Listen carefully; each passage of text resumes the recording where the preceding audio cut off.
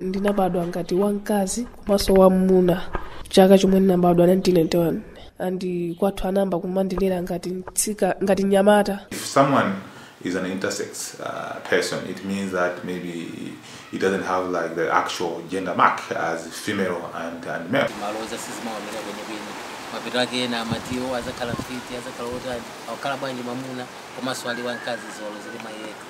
For example, if you are filling a passport form, they'll ask about your sex, maybe your age or your tribe or what. They'll just put male and female.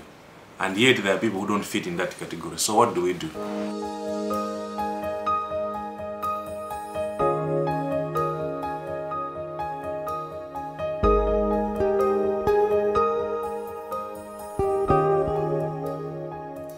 The Intersex Society of North America defines intersex as a general term used for a variety of conditions in which a person is born with a reproductive or sexual anatomy that doesn't seem to fit the typical definitions of female or male.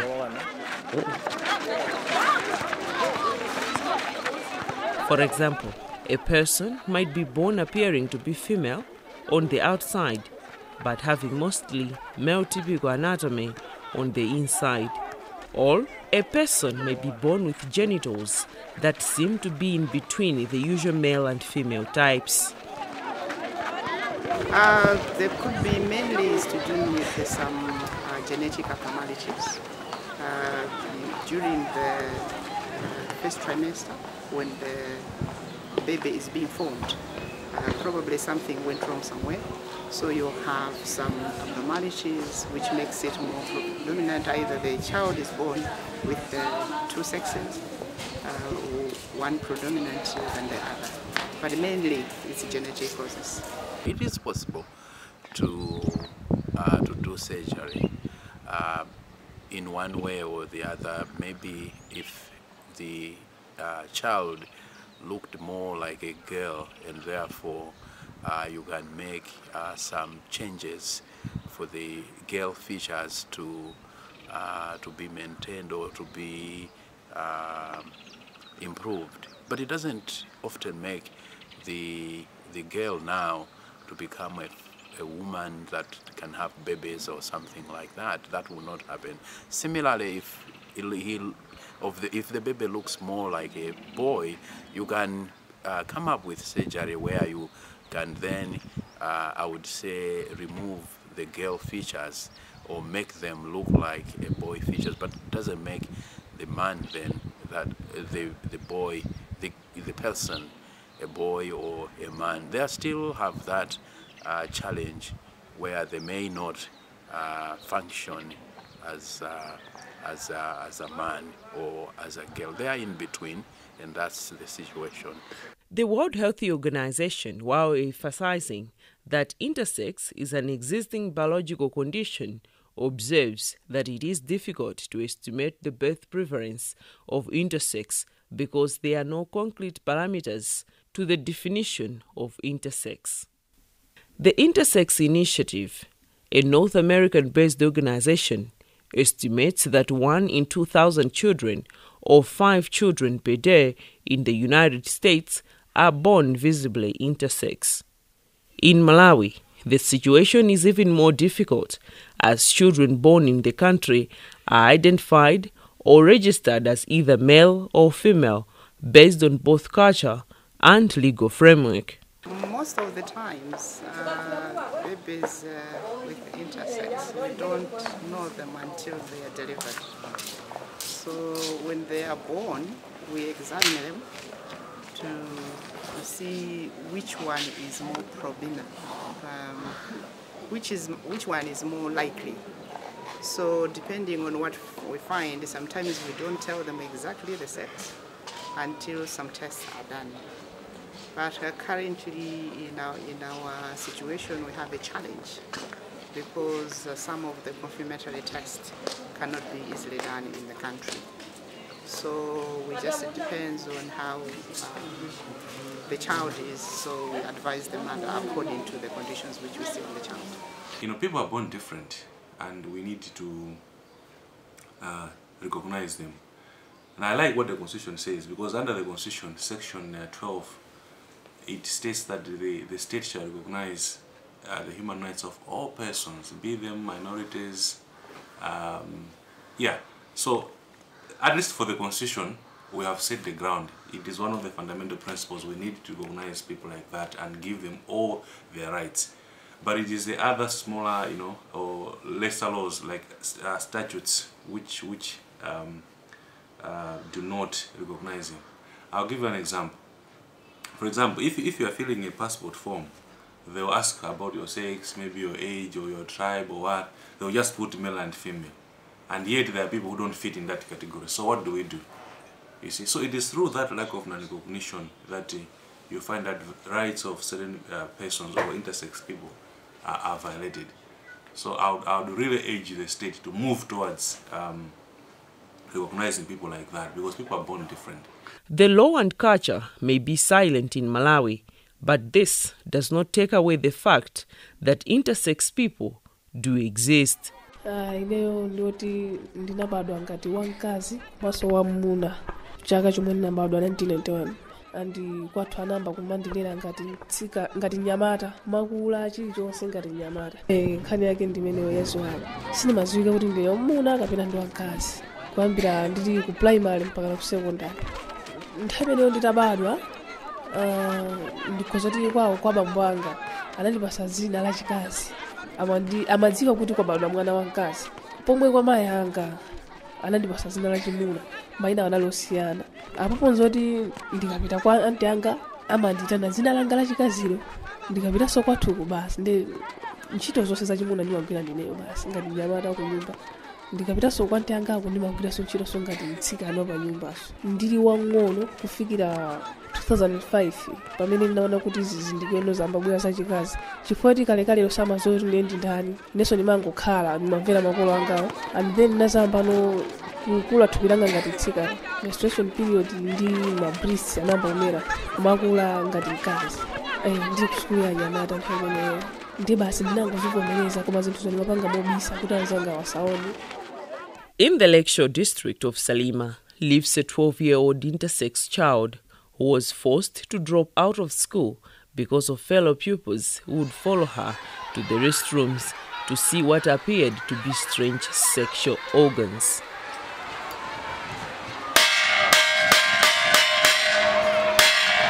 At the new school, life is a bit different. The time I noticed this, I told the pair that this was once a girl and that he has now chosen to be a boy. There's a difference there. Because of his problem, he accepted him to be using the staff toilet at this school. Does that not bring any question from fellow pupils that is been given special treatment? No, because by then when he goes out, his friends are in class and he goes out alone, nobody notices where he goes. Glad that the child is in school. Also thank God that the child is still alive, because traditional birth attendants wanted the baby killed at birth for having strange sexual organs.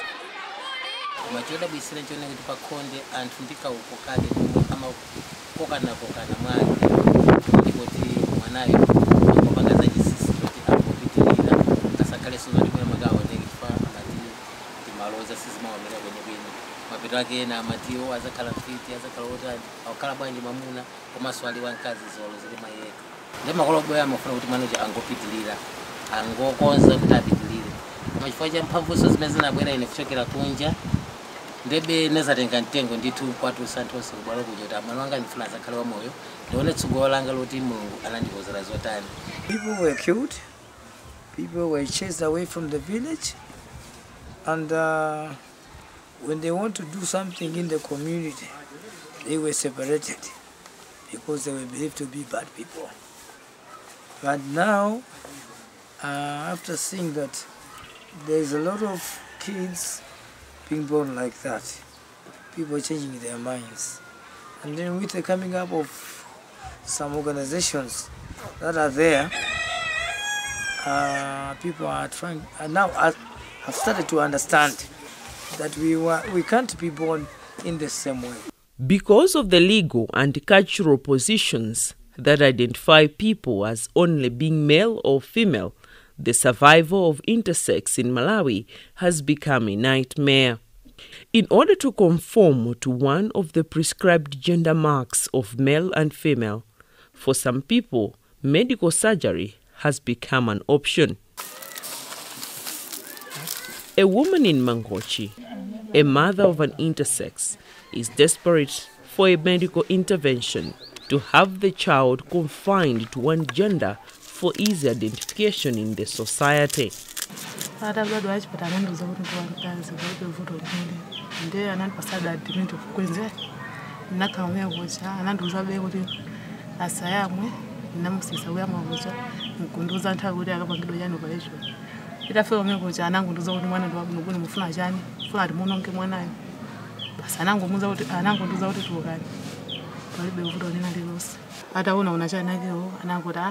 basi mwana ndo mugwini mutuluke muzibira unyumba ndiye muzabwereso mwezi ukati mwezi udatani na vitaso sana mpange so china chicho sana ndiuza kuti ndituluke ndiye ndinakhalaso mwezi udataso na vitaso anandiuza so chonje kena konde nangona kuti ababa ndiye kuti iwo mapulani awo akutani akulephera ndiye basi nangokhala naye kufika mpaka siku leo. We do advise them sometimes for surgery. Depending on which one is more dominant. When the baby is born initially, there may be those people not being sure whether it is a man or it is a boy or a girl. So at that point, perhaps people would want to wait and see which features become prominent. And those features that become prominent may be those that then you would leave with the individual to maintain as they grow older. So that's the other one thing to consider. The other thing is that I think the surgery is being made or is being done for cosmetic purposes. It doesn't make then the individual now to become a man or to become a woman. It's just that we've chosen that individual one way or the other so that they can then integrate somehow in society. So we need to remember that the surgery will not correct the issue fully. While surgery is preferred for some to correct what they think is an abnormality, the World Health Report of 2015 raises a concern for the so-called sex-normalizing procedures, which often are undertaken during infancy and childhood. The World Health Organization warns that forcing children to conform to gendered physical norms through repeated surgeries, hormonal interventions, and other medical measures may subject children to lifelong consequences for their physical and mental health, including irreversible termination of all or some of their reproductive and sexual capacity. These surgeries also attract a human rights aspect. As parents, I think they need to be very careful, and even medical people, they need to be very careful, because when you talk about intersex persons, it's not only what you see in terms of the genitalia, what are the protruding parts, but I think it goes beyond what you see. And normally, what they have done, maybe parents by taking or by subjecting their children to operations, is that they don't also go beyond the hormones. Because when you are deciding on the children without also the children making his or her own decision, it becomes a challenge or a problem when that person is an adult. You find that what you decided when that person is young or before he could or she could make a decision, you find that it's the opposite. Normally, parents are supposed to be careful in terms of making those decisions. They should leave the children to reach a certain stage where they can make their own decisions, and operations can be done on the basis of what the person is deciding in terms of what his or her sexual identity is. Some people may not actually want to undergo any surgery. Yeah, and this thing, you need to, as I said, these days the thinking is that you must give your consent. So really, if let's say you are now 12 or 13 and you don't want to undergo any surgery, society has to accept that, you know, you are like that, you know. So we need to open up our minds and accept that there are people who are born like that and they're different, and we need to respect them for who they are. I mean, there's nothing wrong with being different. Yeah, it's just that, you know, we need to accept and talk about these things so that society accepts easily. True, not every intersex desires surgery. There are those that have accepted to live with the condition for life, either afraid of the consequences of the medical interventions or simply acceptance of their condition as a design of nature. This woman, in one of the villages in Salima, has lived as an intersex for 48 years. Akhoza kudziwa mwina amene anandidziwa kubadwa kwanga ngati makolo amene anandiona kabadwidwe kanga akhoza kudziwa chifukwa ena amafutukozera kodi moti zinthu zija ndithu basi zidangolimbikira basi moti banja sanvezeso chidachitika njani moti basi momuja tena manena ndizo ndezinangopangika ngati masalamusi chifukwa cha chiyani asa amayi amangoti ayi basi tifunire cha mwini wake mulondo chifukwa ineyo kuti ndidzitamanda munthu kapena masalamusi malibe chinganditandize koma mulungu ndimene anakonzera kuti ziteni. Of course, living as intersex in a society where people are categorized as male and female has its own challenges. One has to be subjected to ridicule, stigma, and discrimination. In Dowa district, in the area of Group Village Head Kawele, lives a 40-year-old woman, a mother of 5,